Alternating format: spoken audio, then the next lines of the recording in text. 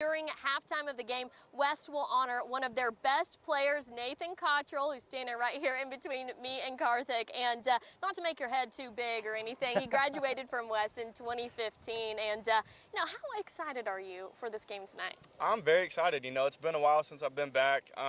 Great to see everybody. I think we're going to have a good turnout. It's going to be a good game. So looking forward to watching some good football.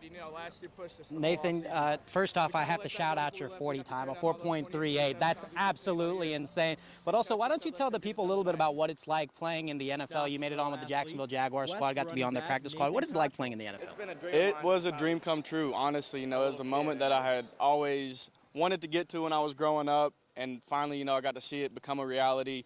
It was just such an honor. You get to meet so many great people. Got to work with a lot of really awesome guys.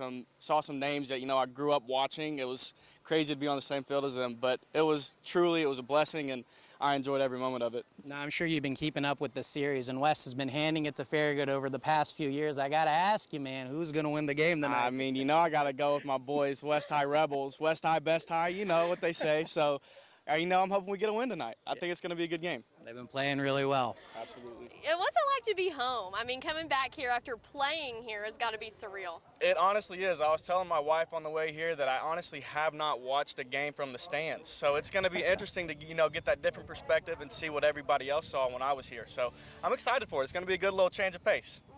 And I asked him, I said, you know what they're honoring you with during halftime? He's like, no, I was just told to show up during halftime and we will see. But congratulations for whatever that honor will be. Thank you so much. I appreciate it. Congratulations, man. Thank you so much. Thank you so much for joining us, too, Nathan Cottrell. And